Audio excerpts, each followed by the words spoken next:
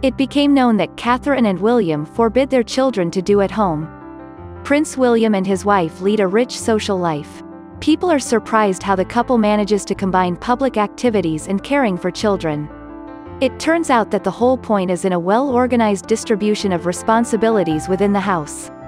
Parents are well helped by the rules that apply to everyone family members. Princess Catherine follows the advice of the best educators in the country with whom she works.